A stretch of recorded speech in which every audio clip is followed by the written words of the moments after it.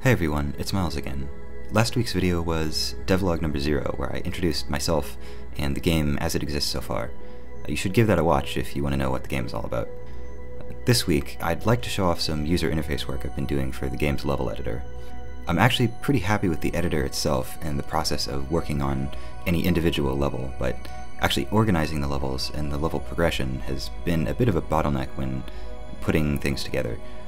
We had some rudimentary tools before for creating and loading levels, but they left quite a lot to be desired, especially considering that I'm intending to release the level editor tools with the game on desktop platforms. So I'd really like it to be something that's not just convenient to use as a developer, but also is navigable for players who may want to try making their own levels. And since I'm going to be doing a lot of level design work over the next few weeks, to get a new demo build ready for a local playtest event in January, I figured now would be a good time to revisit the level navigation UI and work it into something a bit more final. It's actually a system I'd like to reuse for future games if possible. So first, I'll show what the old UI looked like and what the problems with it were, and then I'll show the new UI and explain how it solves some of those problems, and finally, I'll take a look into the code and explain a bit about how I implemented the new user interface. The way levels are stored on disk is actually pretty simple. There's a maps folder in the game's directory with levels stored as text files in a simple format, organized into various directories. For example, here's one of the tutorial levels, with general info up top, and then each line below stores the position and properties of a block. To load one of the levels in the game, you hit Ctrl-L and type in the name of the level. If you don't type in the full path, it's assumed to be relative to the level that's currently open.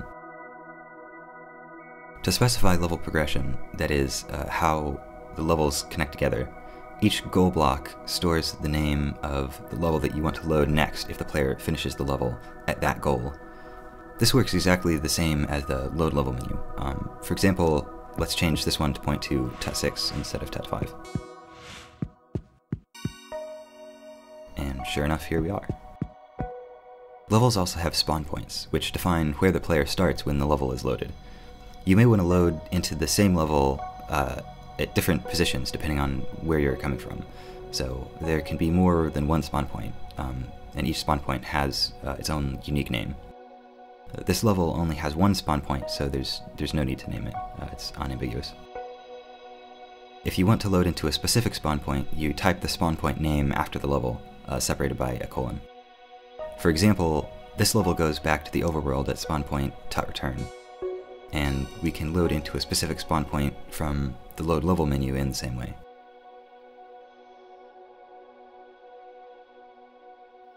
And here we are.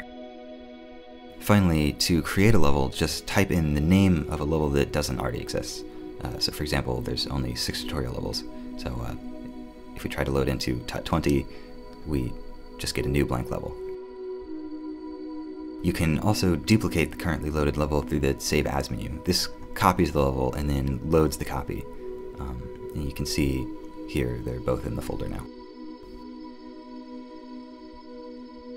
So this system works, but there are some annoyances. For one thing, typing in the full level path every time can get pretty tedious. Also, if you forget exactly what a level is called, you have to pop open the system file browser and go find it by hand, and then come back to the game and type it in again. It's easy to forget which level is which in a sequence, so you might have to load several levels before you can find the one that you're looking for. And if you accidentally type the wrong thing, either just by making a mistake about what the name of the level is, or just by making a typo, it creates a level instead, which you then have to go hunt down in the system file browser to delete. And because the system uses a mix of relative and absolute level paths, getting the path component of a level wrong is actually really common. Also, because the goals reference their target levels by name, if you rename a level, you have to go load every level that references it and update it by hand, which is tedious and error-prone. Also, the Save As menu will just happily save over an existing file if you tell it to, and so you can lose work that way and not even realize it until much later. Finally, from a programming standpoint, because the system uses multiple different kinds of absolute paths and relative paths, with spawn point names, optionally attached or not, and all that's based on user input, the constant, sanitization and conversion between all of those different formats makes for some rather messy code. So I put some thought into what I'd like out of this UI, and I came up with a new system which I'm quite happy with, actually, and will probably even reuse this system in future games, if that's possible.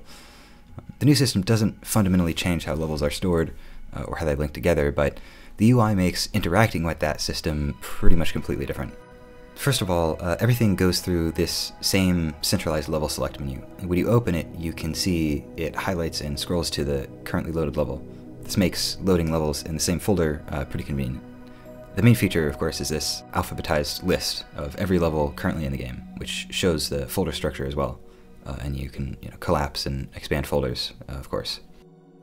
And if I go to change something in Finder, you can see it instantly updates here, so it's fully synced. What's really neat is if you mouse over a level, you get a visual preview off to the side, so there's no more guesswork about which file is which. And then there's the search bar at the top that filters the list in real time, so if I want to search for levels related to the anchoring mechanic, for example, you can see that it matches not just the names of levels, but also the names of folders. If a level has multiple named spawn points, like in the Overworld map, then instead of loading straight into the level, we instead get a context menu listing all of the spawn points alphabetically, and we can choose which one we want. To create a level in a given folder, we can right-click on the folder name and open this menu. If we try to overwrite a level that already exists, you can see it won't let us. The button gets disabled and everything. Right-clicking on a level also gets us a context menu with some more options. We can duplicate a level. We can also delete a level, in which case the game auto-saves a backup of the level that you just deleted. So that way you don't lose any work by accidentally deleting the wrong file or something. You can see that's in here. You can rename a level as well, of course, and there's this checkbox here which warrants some explanation. If you mark this, it will check all of the levels in the game to see if any of them have references to the level that you're renaming. And if so, it updates those references and saves the level out. So you can see, even though we renamed Tut2 to Tut Billion here, the level progression is still intact. Setting goal targets goes through the exact same menu that I just showed. So this is no more typing in level paths manually anywhere in the game, just the level names. So that makes the code quite a bit cleaner as well. There are some things this UI specifically doesn't do, of course. There's no real easy way to move levels around between folders. Like, for example, there's no drag and drop system here. Right now there's no menu for creating folders, although that would be easy to add, so it's likely I'll implement that in the near future. There's no support for bulk operations either, so I can't, for example, like select a bunch of these and delete all of them or move all of them around. You have to draw a line in the sand somewhere with stuff like this. Otherwise you end up just re-implementing an entire fully featured general purpose file browser in the game, which is obviously outside of the scope of a simple editor tool. But I expect these events to be rare enough that it shouldn't be too much of a hassle to just open up the system file browser and fix things up in there. And to that end, there's this context menu item here that will open the system browser to a specific file, which gets rid of most of the tedium of navigating to a specific level by hand each time. Now, there's a few things I'd like to note about how this is implemented in code. First things first, about performance. To keep the level list in sync with the file system at all times, we actually scan the entire maps directory every single frame, and regenerate the UI each frame based on that. Intuitively, this seems wasteful and slow, but it turns out it's actually totally fine. It consistently takes about 0.8 milliseconds, which is about a 20th of a frame, so no problem there. Also, to display the level previews, we have to load the level, bake all the meshes, render it to the screen, and then unload the level, and again, we do that every single frame. I also expected this to be a performance problem, but it was also fine. Even in a debug build, This runs at 60 frames a second for every level, except for a couple files that were made specifically as stress tests for performance benchmarking. And I happen to know there's a decent amount of headroom for optimization here if it does become too slow, so no problem here either. And finally, when we update references when renaming a level, we have to load not just one level, but every single level in the entire game, of which there are currently about 200. But because we're not drawing all the levels, we can skip loading meshes and doing other graphical initialization work. And it turns out that's actually by far the most expensive part of level loading. Actually, parsing the level files off disk is pretty fast. I still thought for sure it would freeze the game for a moment to do this, but all told, it actually only takes about 25 milliseconds, which is about a 40th of a second. And there's plenty of headroom to optimize there as well. So the lesson to take away, I guess, is if the basic underlying operations are programmed well enough, you can implement high-level behavior in pretty stupidly simple ways on top of them, and it might just be good enough. Now, the second thing, simplicity. Escher isn't written in an existing game engine, so I'm able to have full control over how the game loop and various features are implemented. So rather than level loading and rendering being tied tightly into existing, complicated stateful systems and pipelines, as they tend to be in at least the engines that I've used, each one is instead just a simple function. So I can load any level from anywhere in the code with just one function call. Same goes for rendering the level. This made implementing the fancier features of this interface surprisingly easy, since I can rely on existing code to do all the heavy lifting. Finally, the third thing about the library dirmgui.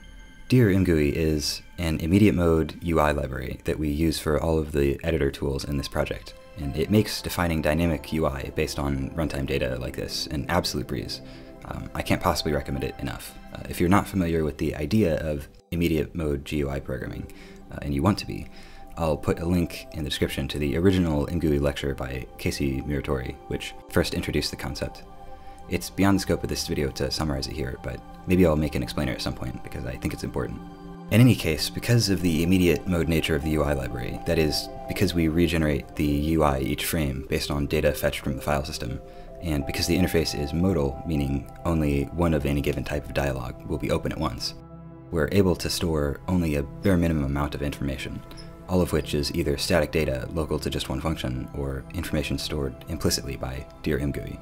Specifically, we have to store which dialog is open, which file it refers to, and the contents of the text box in that dialog, and everything else is generated on the fly. So the entire functionality of this interface is contained in just one section of code, and particularly it's contained in just one function call as opposed to how things were before, where various bits of string manipulation and persistent state handling were spread all around the codebase. All in all, I think this is a good example that really shows the power of the immediate mode GUI paradigm, and the dirmgui library in particular. That's it for today's devlog. Sorry this one was a bit late. I'm still kind of figuring out the workflow for producing these things. As I mentioned, I'll mainly be doing level design over the next couple weeks, so that will most likely be the topic of the next devlog. I'll be streaming some of that on Twitch as well, if you're interested. Hope to see you all next time.